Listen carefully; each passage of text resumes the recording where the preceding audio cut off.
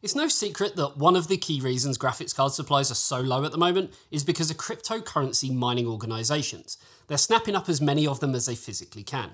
Yes, there are other factors at play here, and we've talked about them in quite some length in one of our previous videos, link in the description below.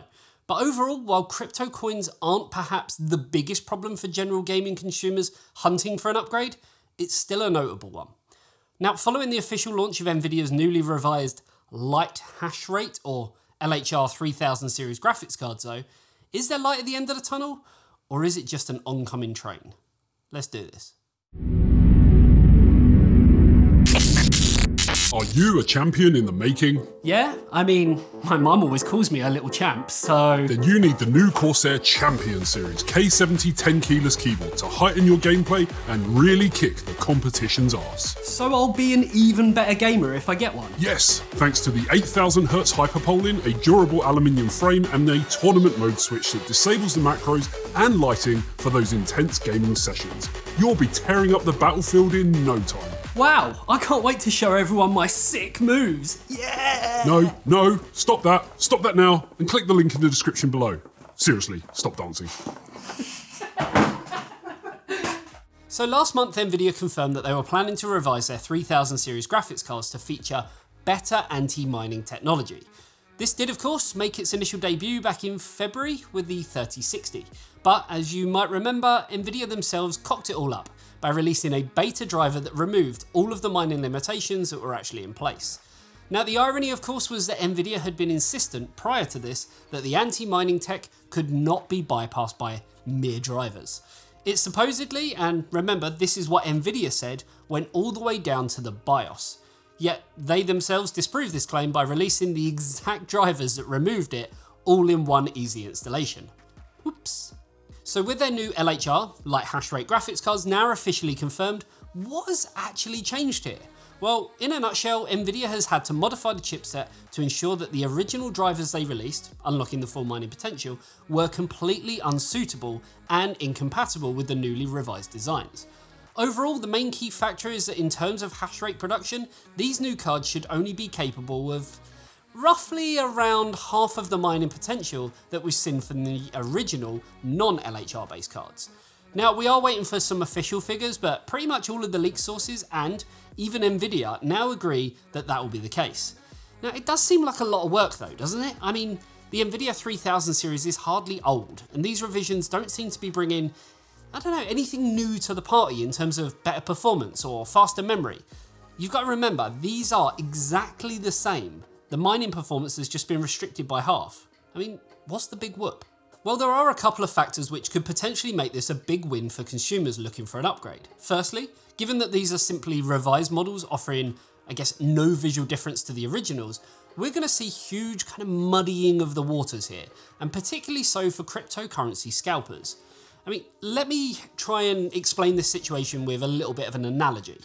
So, let's say I have two cars that look identical in every way, but one is capable of 100 miles an hour and the other is limited to 50 miles per hour. Would you buy one of them not knowing exactly which version you were getting? I mean, probably not, and that's the hope that Nvidia LHR gives us. They're basically, well, what they've done is they've created a graphics card mining field. I'll grab my coat. Secondly though, and for I guess more selfish reasons from Nvidia, there is the small matter of the CMP30HX. With this new graphics card being specifically designed for mining, with the key differences being that it has no display output, we dare say that Team Green's management is very keen for this to be the kind of go-to GPU for big scale operations to start grinding out sheer amounts of Ethereum until that goes tits up at the end of the year and forks off into Ethereum 2.0, of course. Now, having already seen leaks from both Galax and Gigabyte just last week of their own custom LHR designs, Nvidia themselves have now officially rubber stamped this, and, all going well, they should start hitting retail shelves before the end of this month. So with all this in mind, I suppose a key question consumers may have is, will these LHR cards make any sort of real tangible difference? Will we actually start to see more Nvidia GPUs become available to buy? Well, the short answer is, we don't know. The LHR revision is certainly a step in the right direction, but it isn't a total solution either. Particularly so as the chipset shortage is still placing pretty high demand on parts from masses of manufacturers of all different needs and requirements around the world, not just computers either, cars, all sorts. Now, the only mild curiosity is that Nvidia has not applied this revision to their 3090. Yep, it's on the 3060 all the way up to the 3080, but not the GPU at the top of the pile. Now, given how prohibitively expensive the 3090 is though, even when just looking at the fantasy that was the official MSRP, on the whole, this is probably a smart move, as gaming consumers are not really crying out for more 3090s. They want more of everything else. The 3090 is probably the least sought after card, with 3070s and 3080s being the main ones that people are craving for. One thing that I can see consumers getting fed up with is their own ability, or lack of, to mine.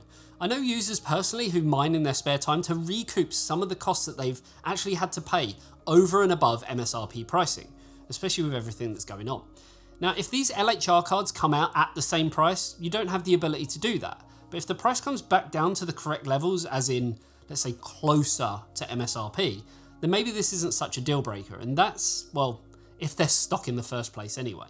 Talking of stock, while we don't know if graphics card stock levels will improve over the coming months with the LHR revisions, all we can say for sure though is that it surely really can't hurt things, can it? Albeit AMD getting on board with something similar would certainly help, though at the moment they don't really seem particularly interested in creating any of their own anti-mining revisions. Then again, when you look at AMD, they don't have a mining specific alternative ready on offer like Nvidia does. But I can tell you what is ready to go though, and that is the eTeknix PC Maintenance Toolkit, available on store.eteknix.com with absolutely everything you need to build, maintain and repair your PC, including the right tools for custom loop too. To get yours, click the link in the description below. And with that, hopefully you enjoyed this video. If you did, you know exactly what to do, and I'll see you in the next one. See you later guys, bye bye.